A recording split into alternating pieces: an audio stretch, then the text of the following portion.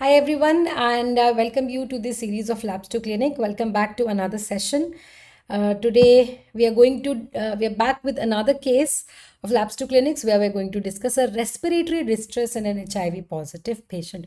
Hope you've been enjoying all the lectures previously that we've taken, and basically what we're trying to do is integrate your knowledge of medicine and your knowledge of microbiology and all the diseases that we keep reading in microbiology, how to use them when you're finally seeing the patients, and what are the clues that you usually miss, you should not miss, what are the microbiological knowledge points that are going to help you. Basically all of that we like to cover in these series. If you have any doubts, please drop them in the chat box. I try to answer as many as possible.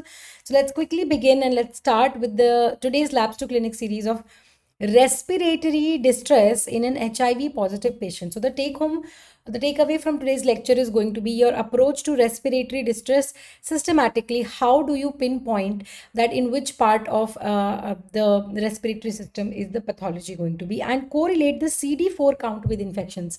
Because whenever you read about HIV, whenever you read about AIDS, we keep drilling your brains with CD4 counts and associated infections.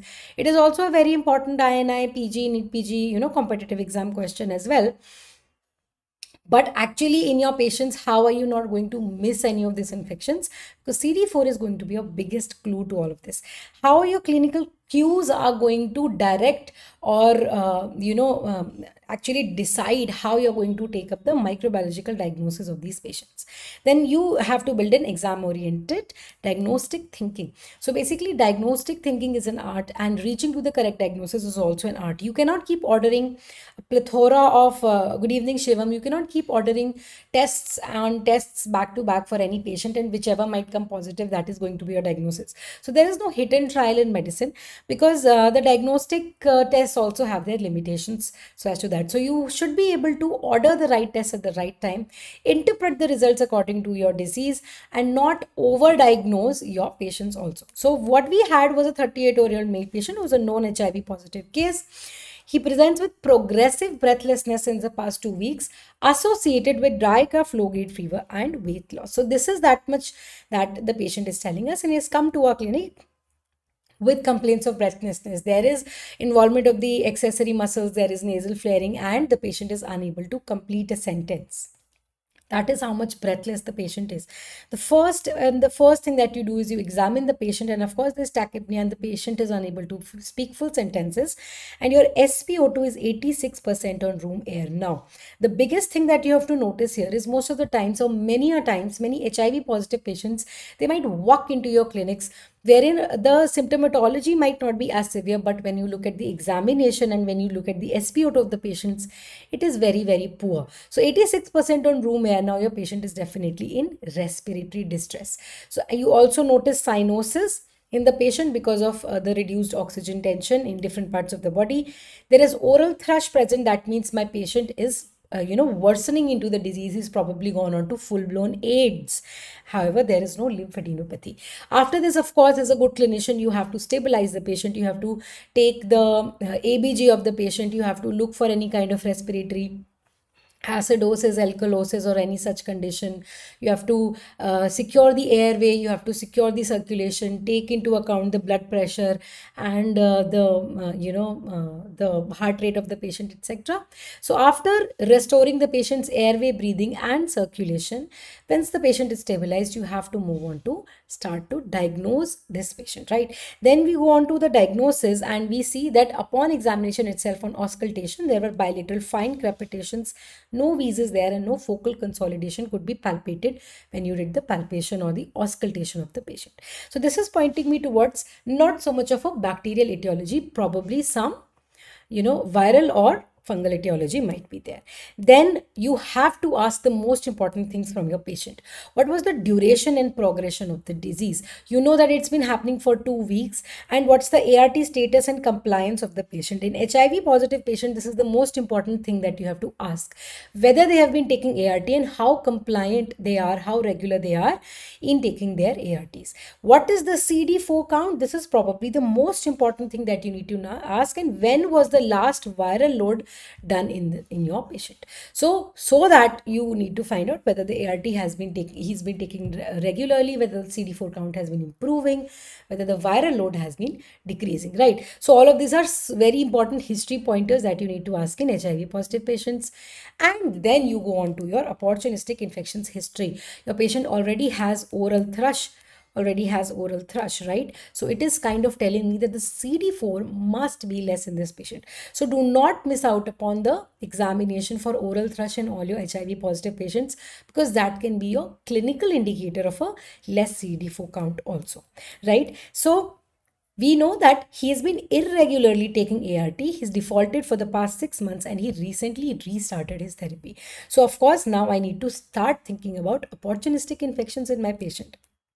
HIV positive with subacute respiratory distress, think opportunistic infections.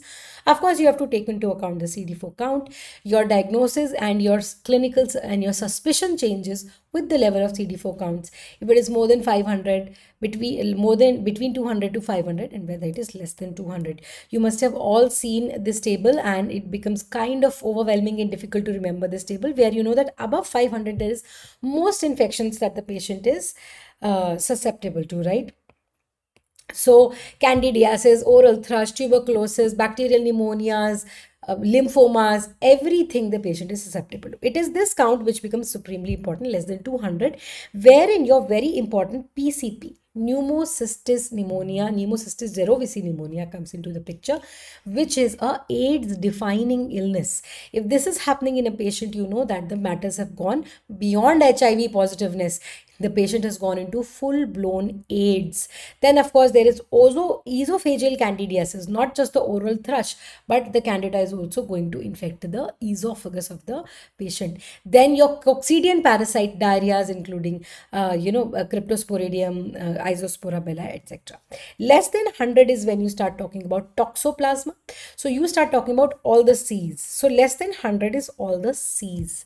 So your cerebral toxoplasmosis, cryptococcus, Cryptosporidium, cytomegalovirus, the CMV infection, and the Mycobacterium avium complex, the MAC complex. So whenever you are extremely confused, just remember all the C's, they will come in less than 100, and less than 50 is only CMV and MAC, right? Actually, less than 50 is what makes the patient very, very susceptible to CMV infections, and you are going to find the association with retinitis, etc. Okay, so not confusing you much. Less than 500, susceptible to most bacterial infections and common viral diseases. Less than 200 is going to be PCP, candidiasis, isospora. Less than 100 is going to be all your C's. So depending upon what the CD4 count of my patient was, my most likely causes here of respiratory illnesses, pneumocystis cerevisiae pneumonia if the CD4 count was less than 200. Pulmonary tuberculosis, because of course in a country like India, the most common infection associated with HIV, most common opportunistic infection associated with HIV is tuberculosis. Most common is tuberculosis, because anyways overall TB is the most common, and also even in less than 500 CD4 count, your patient is going to get susceptible to TB. Bacterial pneumonias of course can happen, and CMV pneumonia if the CD4 count is less than 50 or less than 100, right? So up till now my common DDs that I have made is, it could be PCP, it could be TB, and it could be bacterial, right? CMV not so much, because the patient CD4 count was 180. 180 was the CD4 count of the patient. So it could be, if it is a subacute onset, dry cough association, mild fever with bilateral interstitial chest infiltrates in the chest X-ray, then it's going to be my pointer for PCP, right? So now the next very important thing that I need to go for in this patient is to get a chest X-ray done, because now I need to differentiate between PCP, TB, and bacterial. So TB is going to have a chronic cough, may or may not be associated with evening rise of temperatures. It is the cavitations, the tubercular cavitations can be seen in these patients. Amongst the bacterial, you are going to see the lobar type of involvement in the chest X-ray. Even on auscultation, you could have found the dampening of the auscultatory sounds or the palpatory, upon percussion, you could have noticed any lobar involvement. So what did we do? We went on to do the chest X-ray and the very, very important LDH, which is going to be a marker of PCP, pneumocystis cerevisiae pneumonia. You will do the pulse oximetry so as to keep into account the respiratory distress of the patient, the ABG, in order to rule out any complications. Chest X-ray we did, and we found bilateral perihilar infiltrates and the ground glass opacities.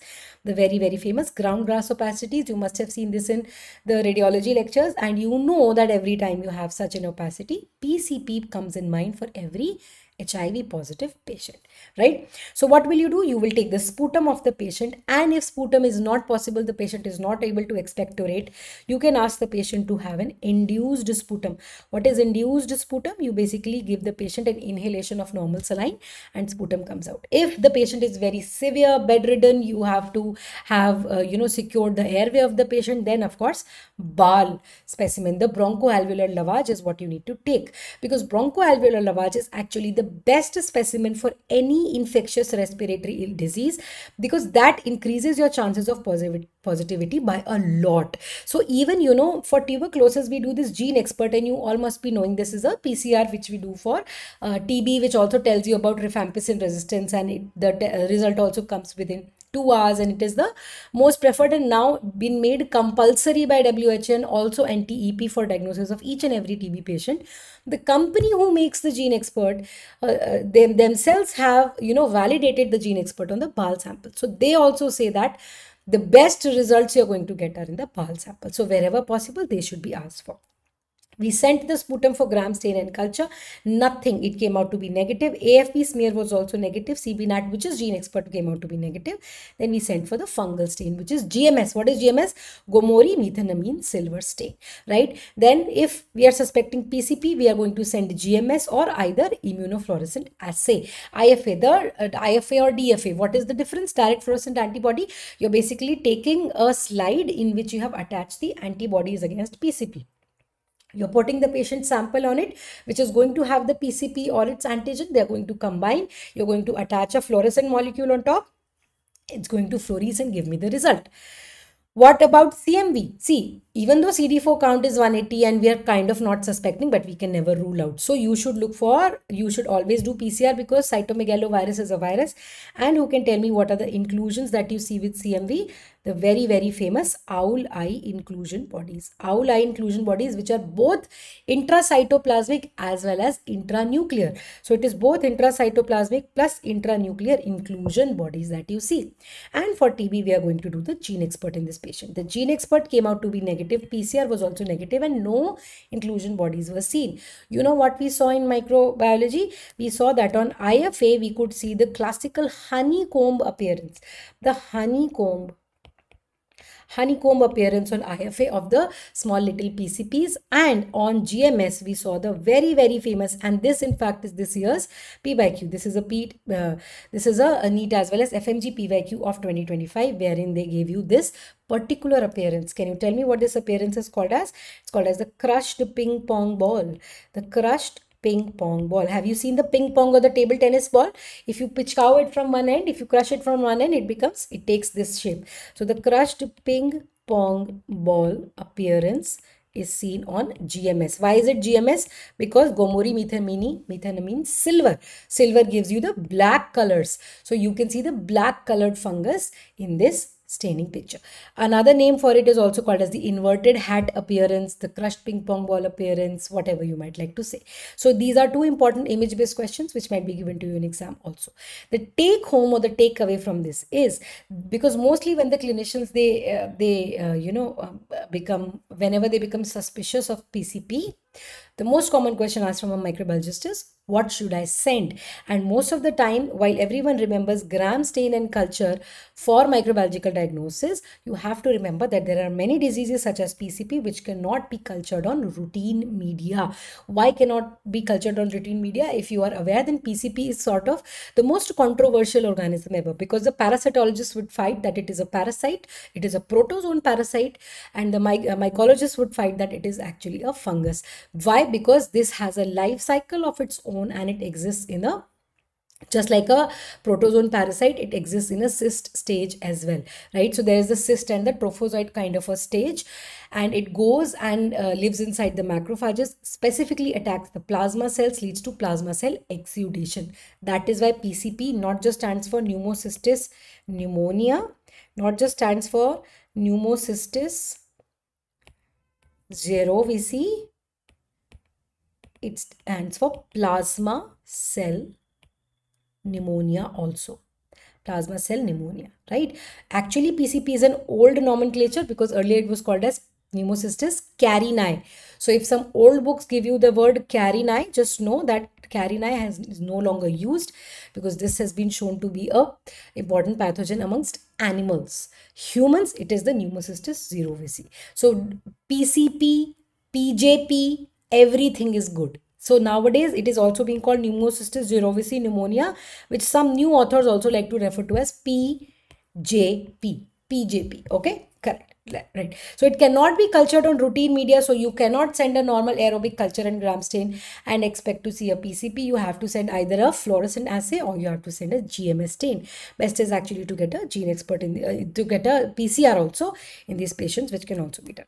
So every time you have an HIV positive patient with respiratory distress, the first thing that you have to look at is the CD4 count of this patient, which can become your biggest clue of what to suspect. Then imaging is going to be the next clue, wherein if you have a TB patient, you can see cavitations. In a bacterial pneumonia, you can see the lobar consolidations, whereas for viral as well as PCP, you can see the ground glass opacities.